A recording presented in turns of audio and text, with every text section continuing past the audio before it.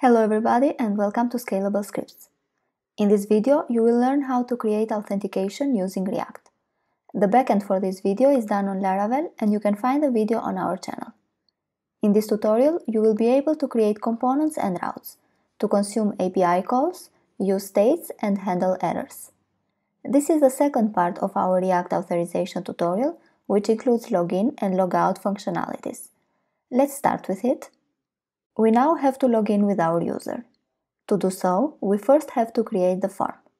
Go to Register component and copy this form for shortcut. And paste it here. We do not need first name and last name.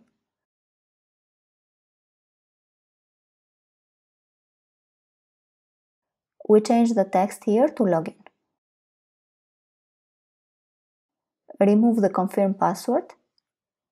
So we just need the email and password. The text here should be login.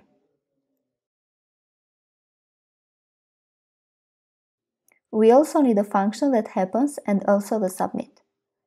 It needs to prevent the default so it doesn't refresh the page.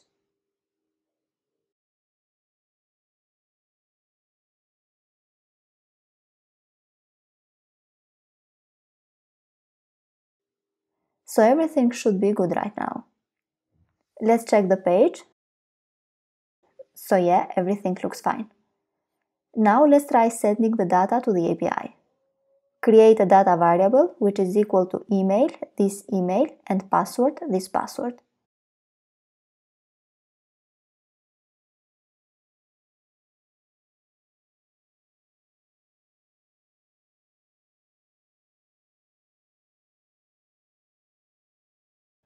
We need Axios now, axios.post, and add the URL for the backend.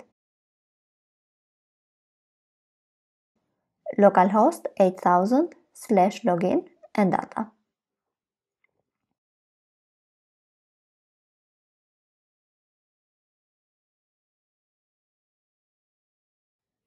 Then the result, we need to console log it.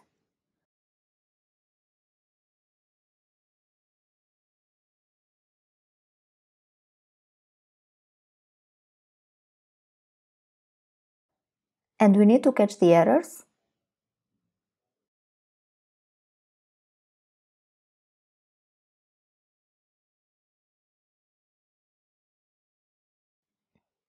Of course, we need to import Axios at the end.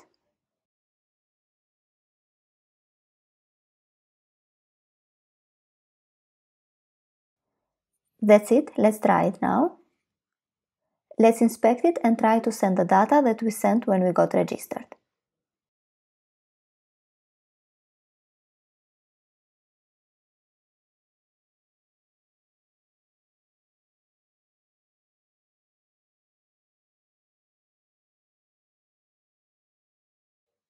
So we successfully got logged in. We can see that we have the access token now. When we go to home page, the message is still you are not logged in. We have to change this message now to you are logged in and also to reveal our name. The first thing we need to do is to store the token to our local storage. Let's do it now. Local storage set item token equals to res.token .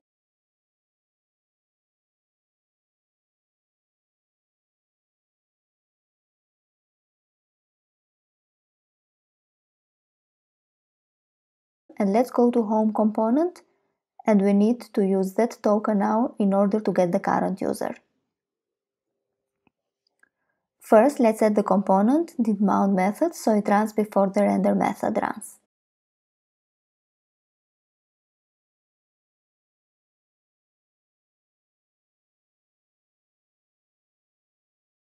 And we need to call axios.get.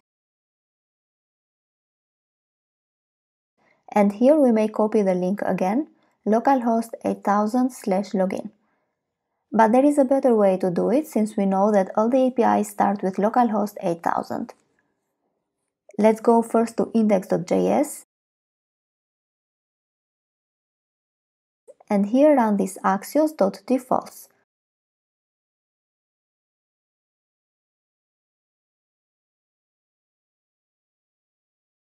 Let's import it so we can have the IntelliSense .default.base URL equals to cut it from login and paste it here, localhost 8000.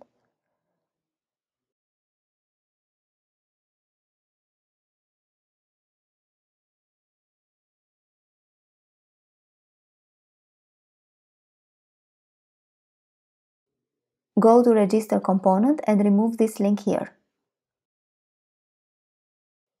Go to home component 2 and comment this for the moment. So everything works fine. Now here we just need to add user because the suffix is added automatically. Then console log result and error.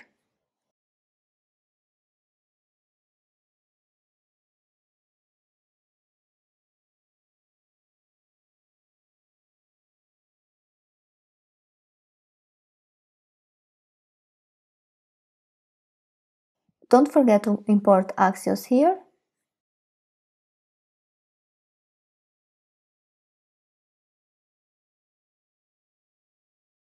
So we're still not logged in. Let's see what the error is telling. So unauthenticated. The reason is that we need to provide the headers for this method in order to be authenticated. So to add the headers, we need to create a const variable called config equals to headers.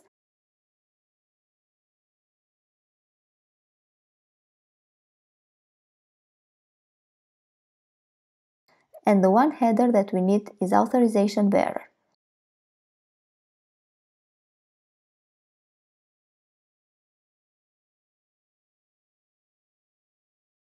And we will concatenate local storage.getItem token.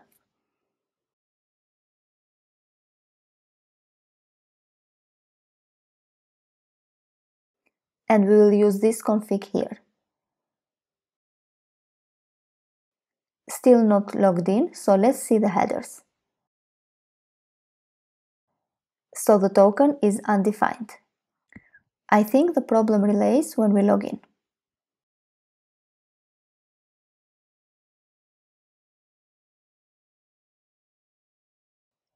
So the token should be like this. Let's log in again.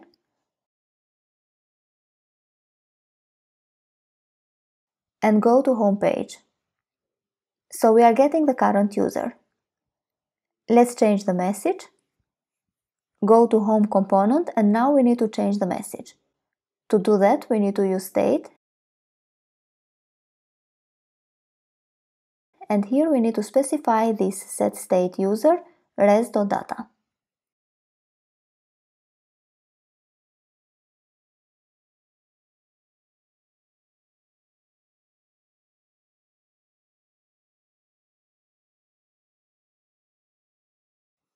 So we will get our data, meaning the current user, and send it to user state.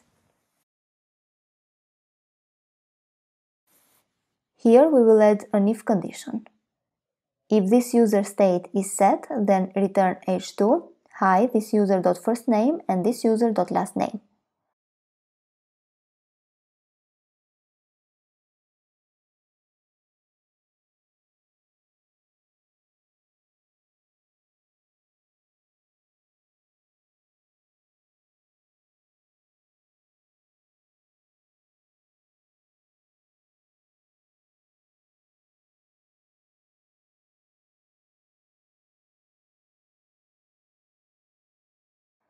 So we got an error, and the error is that we have to put state here.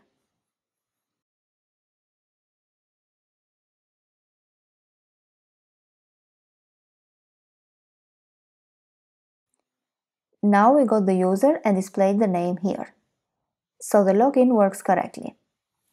There is one thing left to do. Probably we'll have more than one API to call, and the one with config is not a good practice to use. Let's change it now. Remove config here and cut this code here and go to index.js. And do the same thing for headers as base URL.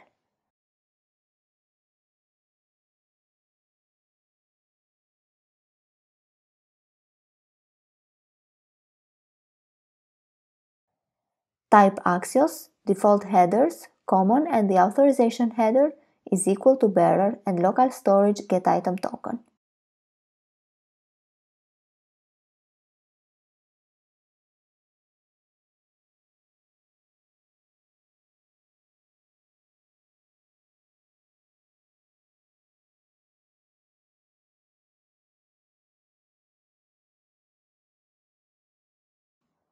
This will create a common header for all API calls.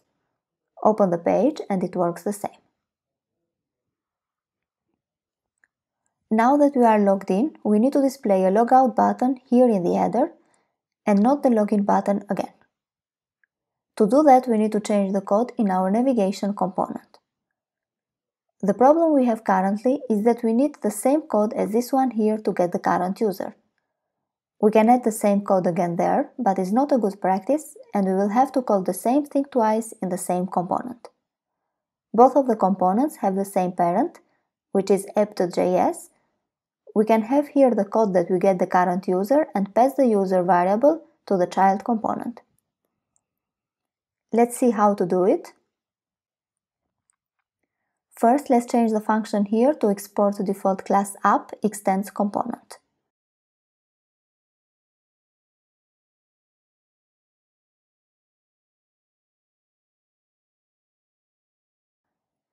We need to import component here, and this is the render function.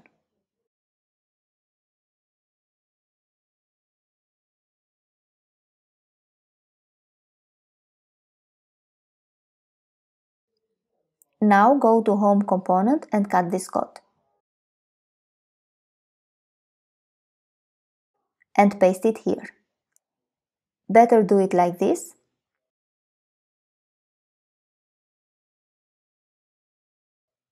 We also need the state here. Paste it here and that's it. Now we have to pass user data in the home component. To do that, we have to do it like this. Home and user is equal to this.state.user.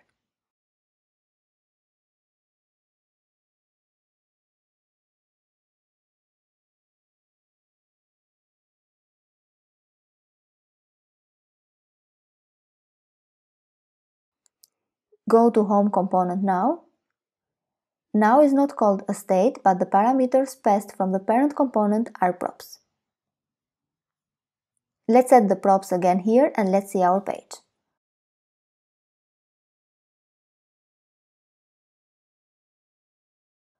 We also have to remove this code here. Also import Axios. Open the browser now. We get an error and the reason is that we assigned the components wrongly.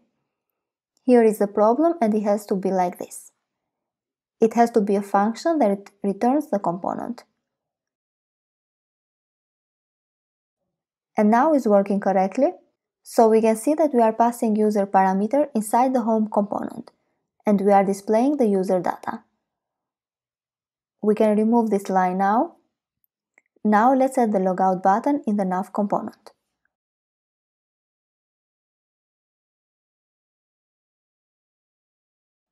We will still pass the parameter here, user equal to this state user, and depending on the user, we will change the HTML. This is the part we want to change. Let's cut this part and let's make an if condition.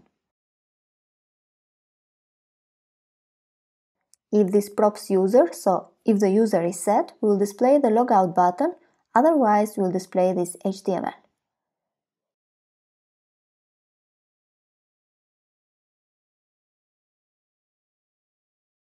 So I will create a variable here, let buttons, and buttons will be equal to this HTML here.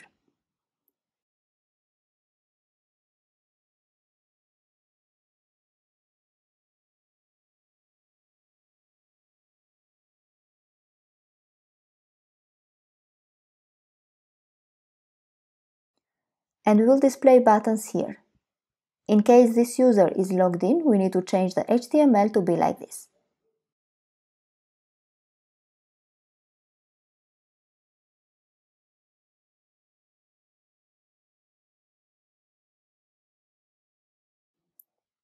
This link now will redirect to the main page, and we need to add the on-click functionality. I will keep it short and simple, just to clear the local storage. And this should have a logout name.